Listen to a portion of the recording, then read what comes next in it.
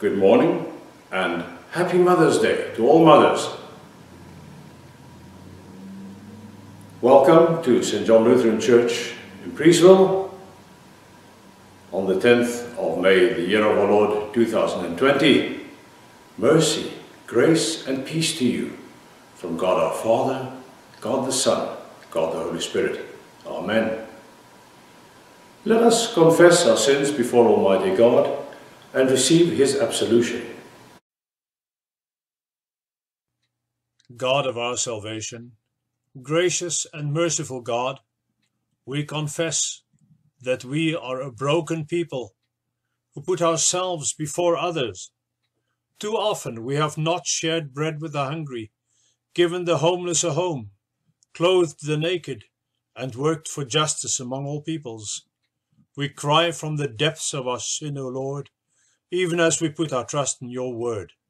Heal us by your grace, and take from us all that would separate us from your love. Amen. With the Lord there is mercy and full redemption. We are refreshed and renewed in the living water of Christ.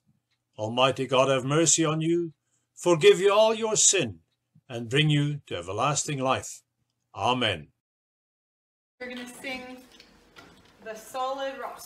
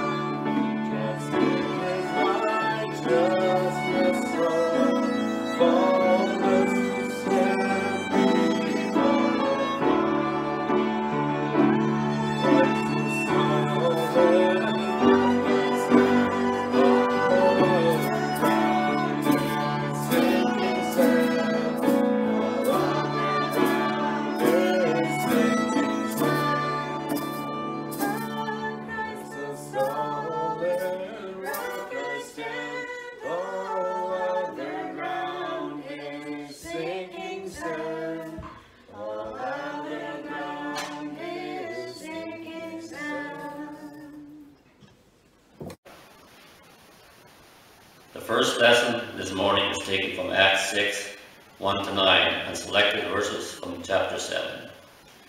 Now in these days, when the disciples were increasing in number, a complaint by the Hellenists arose against the Hebrews because their widows were being neglected in daily distribution. And the 12 summoned the full number of the disciples and said, "It is not right that we should give up preaching the word of God to serve tables.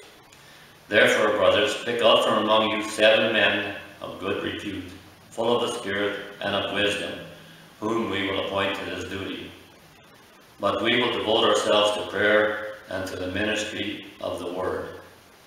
And what they said pleased the whole gathering. And they chose Stephen, a man full of faith and of the Holy Spirit, and Philip, Prochorus, Nicanor, and Timon, and Parmenas, and Nicholas, a proselyte of Antioch. These they set before the apostles. They prayed and laid their hands on them. And the word of God continued to increase, and the number of disciples multiplied greatly in Jerusalem. And a great many of the priests became obedient to the faith. And Stephen, full of grace and power, was doing great wonders and signs among the people. Then some of those who belonged to the synagogue of the freedmen, as it is called, and of the Cyrenians, and of the Alexandrians, and those from Cilicia and Asia, rose up and disputed with Stephen. And Stephen said, "Brothers and fathers, hear me. You stiff-necked people, uncircumcised in the heart and ears, you always resist the Holy Spirit. As your fathers did, so do you.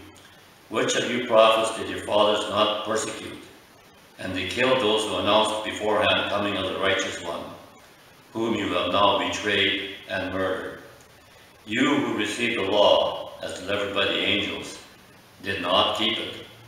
Now when they heard these things, they were enraged, and they ground their teeth at him. But he, full of the Holy Spirit, gazed into heaven and saw the glory of God, and Jesus standing at the right hand of God.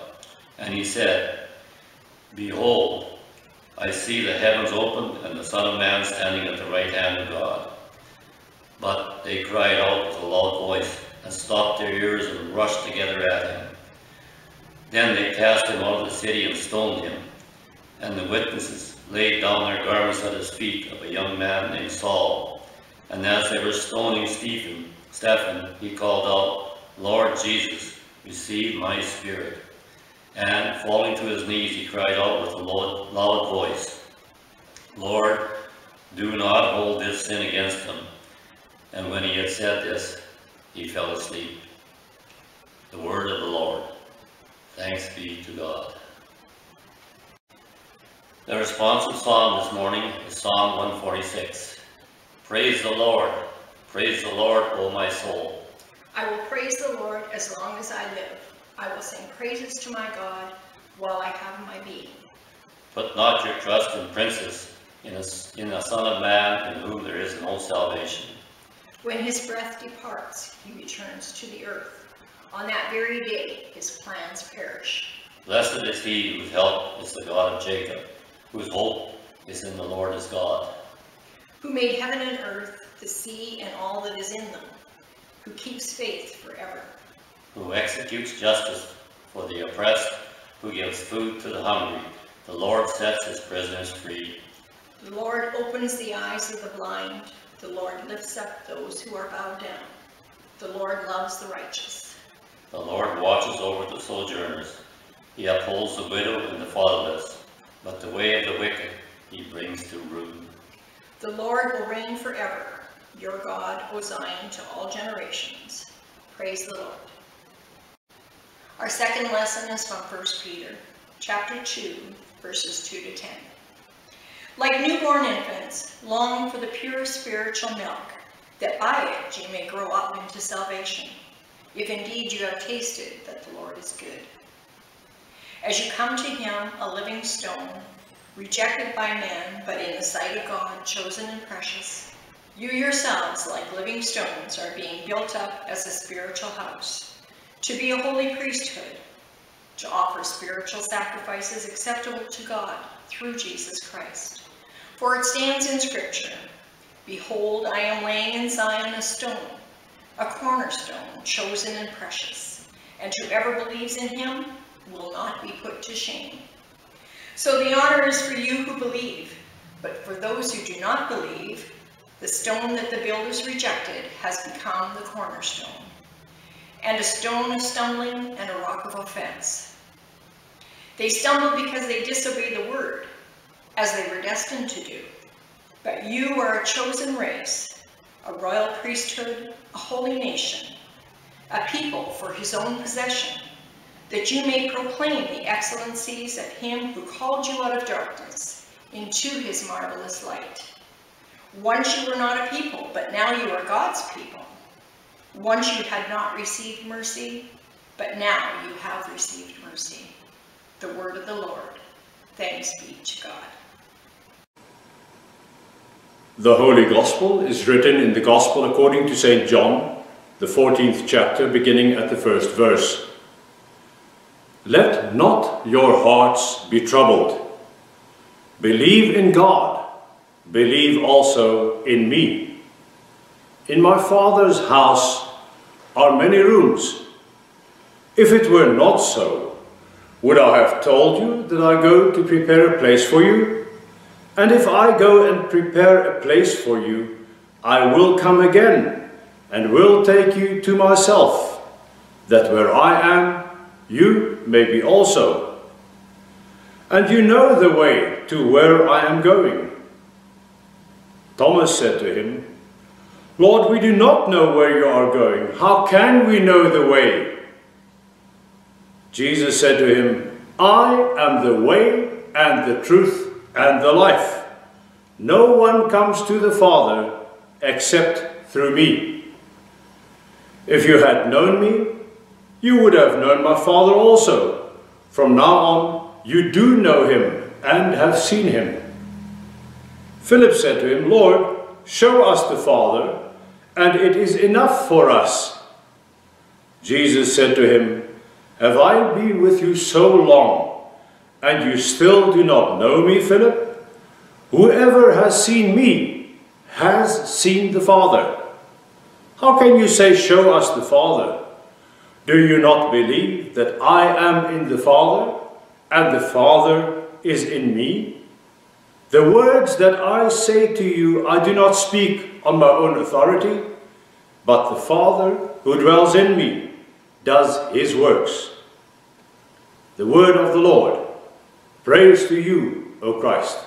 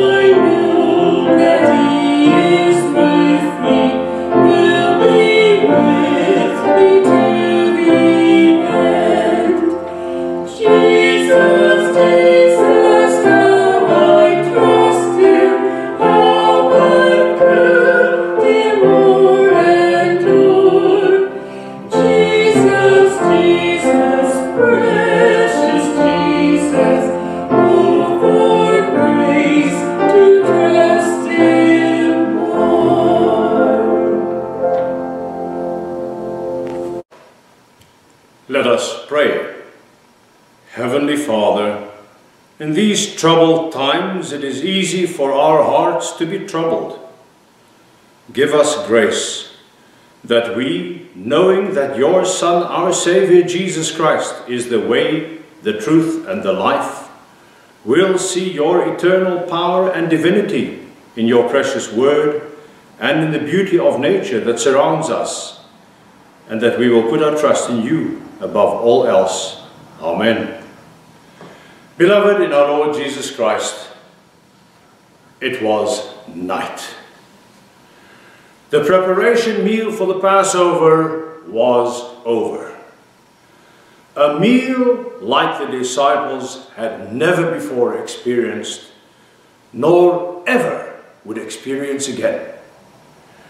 Their beloved rabbi had washed their feet, the feet of the young disciple John, the feet of loudmouth Peter, and what horror, the feet of Judas Iscariot. Iscariot had already left. They would see him again in the Garden of Gethsemane, where they were headed. Outside, it was dark, in the cool April evening. Jesus was comforting his 11 remaining disciples. 3 long years, 3 short years.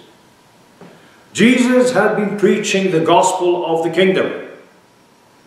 He taught his disciples to pray.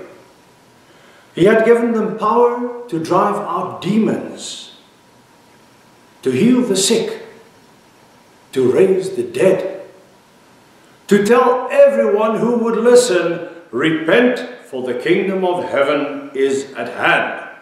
Repent and believe the gospel. Jesus had shown them the way by being the way. The first 11 Christian theology students stood on the verge of graduating, but they did not know it. They didn't even know that they were Christians, let alone that they were studying for the ministry. There was a tremendously sad atmosphere surrounding their beloved rabbi that night, and they didn't know why. A few hours later, the 12th one was going to rejoin them in the Garden of Gethsemane. He was going to greet the rabbi with a kiss, to show Jesus' enemies whom they should arrest. But that was still a few hours off. Their hearts were troubled. The rabbi broke the sad silence and addressed his 11 followers. Let not your hearts be troubled. Believe in God, believe also in me. He also told them that he was going to prepare a place for them. But when he told them that they knew the way, Thomas could remain silent no longer. Lord, we don't know where you're going. How can we know the way? His answer to Thomas was a cue for Philip. Lord, show us the Father, that'll be enough.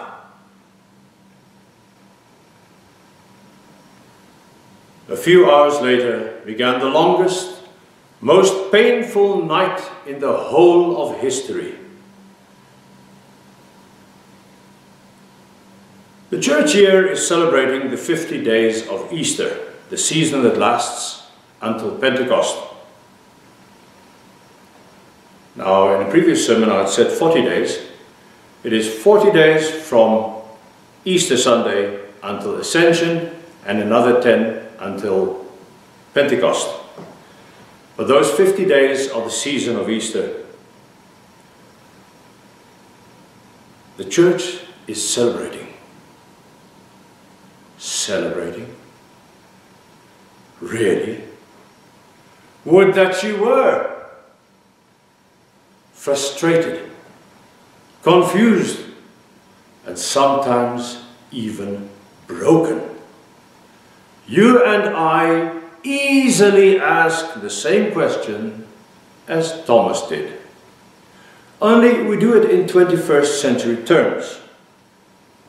What are we supposed to do? What does God expect of us now? As a rhetorical question. Not expecting an answer from a God who does not speak. Actually, God does speak. But you don't listen, do you? I don't listen, do I? It is far easier to, as the old Navy ditty goes, when in danger or in doubt, run in circles, scream and shout, than to go on your knees and prayerfully seek God's guidance in God's Word. And as we know from the history of Naaman the Syrian, we sometimes expect God to do something spectacular. Immerse yourself in the Jordan River 7 times and you'll be healed of your leprosy, Elisha told him. And he was furious. Eventually, he did as he was told and he was healed instantly. You expect a mighty display in the heavens, but that still small voice comes to you unexpected. And if you neglect God's word, unheard and unnoticed. O ye of little faith, the law condemns you. Like Philip, you want to see where God is in all this. Show us the Father. Do you not believe that the Son is in the Father and the Father is in the Son? Do you not believe that the Father and the Son are one? You don't see God at work. You don't see that God is King of Kings and Lord of Lords. You don't see that the Lord himself is your salvation, that he is your shield and defender, that he is your very life. You don't see, do you? O ye of little faith. The law condemns you.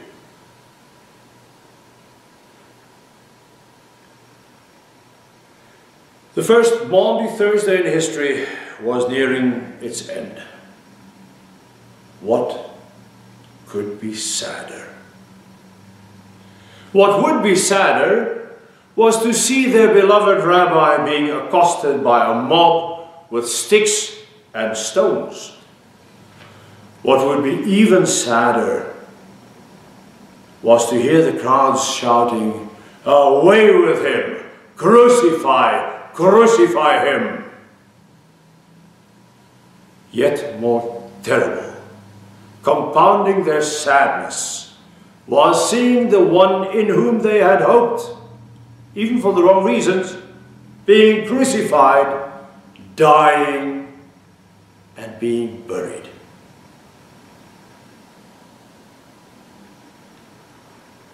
And then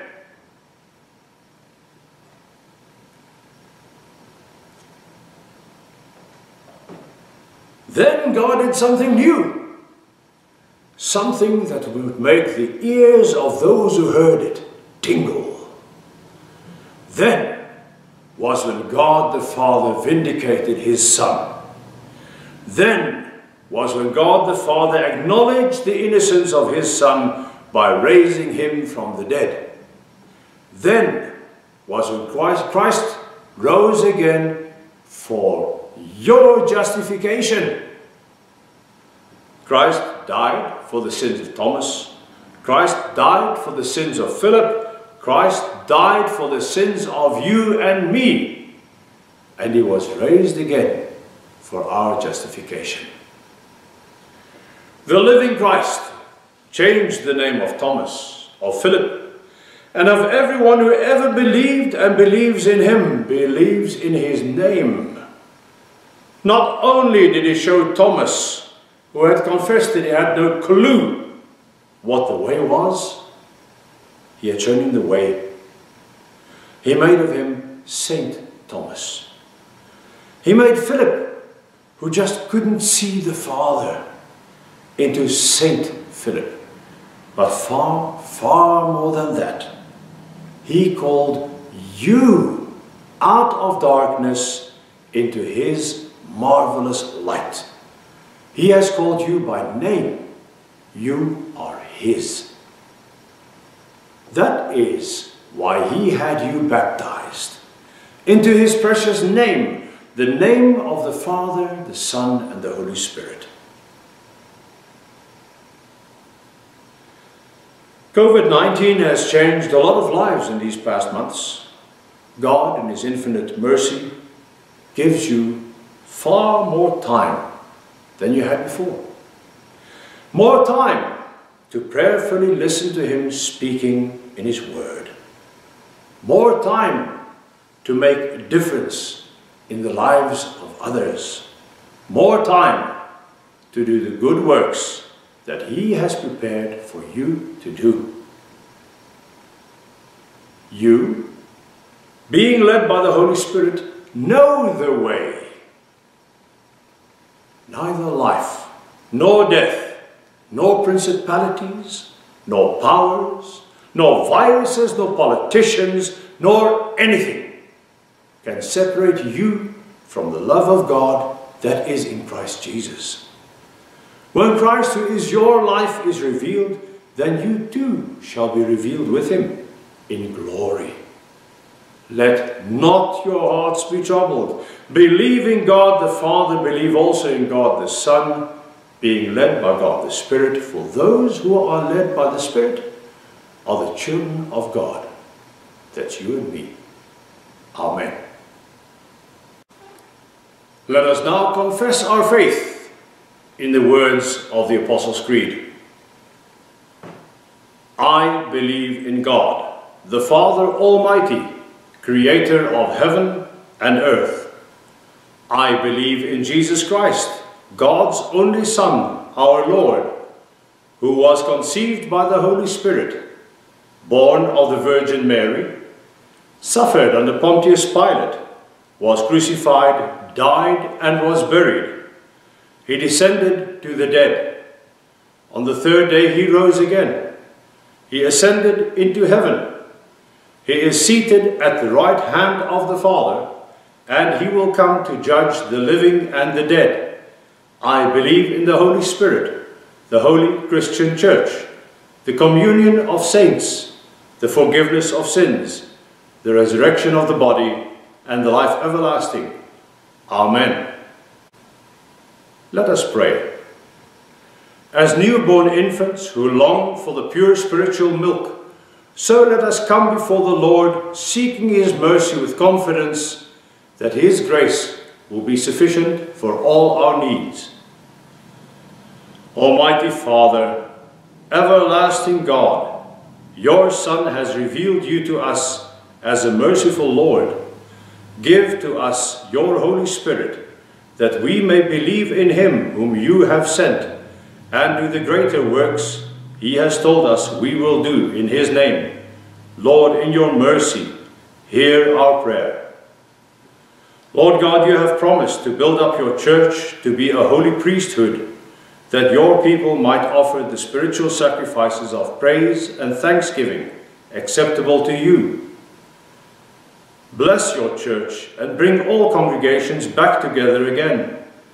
Bless all pastors who proclaim Christ to us. Bless all church workers and those preparing for full-time church vocations, that your church may be supplied with faithful leaders and servants of your word. Lord, in your mercy, hear our prayer. Holy God, your power brought all things into being, and still you preserve what you have made. Bless our Governor General, our Prime Minister and his Cabinet, our provincial government, and all elected and appointed civil servants, so that they may honor you and your purpose, establishing order and justice, encouraging virtue and protecting all life. Give wisdom and moderation to them in their leadership for the well-being of the nation. Lord, in your mercy, hear our prayer. O merciful Father, you have compassion upon the sick and those in need, and have promised not to ignore them in their afflictions. Turn back the pandemic across the globe and give us relief. Bless the sick with healing, those who suffer with strength and patience, and the dying with peace. Hear us on behalf of those who have requested our prayers.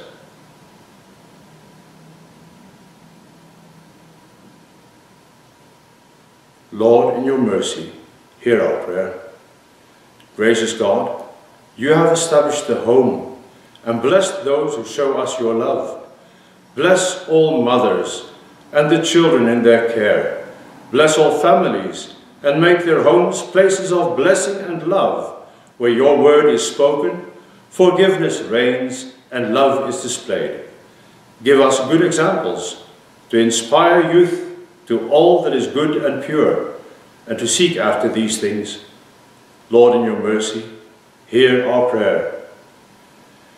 Heavenly Father, you have given us the wisdom of faith, that through the Spirit we might know your Son to be the way, the truth, and the life. Bless all those who teach and all who learn, that the goal of our knowledge may be to know Christ and to make him known. Do not let your word be bound, but let it have free course among us. Preserve those in isolation from idleness, and instead let our minds be renewed in scripture and prayer. Lord, in your mercy, hear our prayer. Compassionate Father, you are not aloof from the needs of this body and life, and you have called us to love our neighbor in need and give aid to the poor. Give us courage and faith, that we may not fear sharing the resources you have supplied with those who live in want, especially the widow, the orphan, and the unemployed. Let love be perfected among us to drive out selfish fears. Lord, in your mercy, hear our prayer. Eternal Father of an eternal mercy, you have raised up witnesses in every age and blessed us with those who endured suffering and even death in faithfulness to Christ. We give you thanks for these faithful saints and martyrs, and we pray you to make us strong when we face the day of test, that at length we may be brought with them into the joy of your presence and the glory of everlasting life. Lord, in your mercy, hear our prayer. We praise you, God, for your goodness in hearing the prayers of your people and granting us confidence to approach your throne of mercy. Hear us now in the name of and for the sake of your Son, Jesus Christ our Lord, through whom, with whom, and in whom, in the unity of the Holy Spirit, all honor and glory is yours, Almighty Father, both now and forevermore. Amen. Our Father, who art in heaven, hallowed be thy name. Thy kingdom come, thy will be done on earth as it is in heaven. Give us this day our daily bread, and forgive us our trespasses, as we forgive those who trespass against us. And lead us not into temptation, but deliver us from evil. For thine is the kingdom, the power, and the glory, forever and ever. Amen. So it's the Meyer family, and we are going to sing 10,000 Reasons, Bless the Lord, by Matt Redman. Sing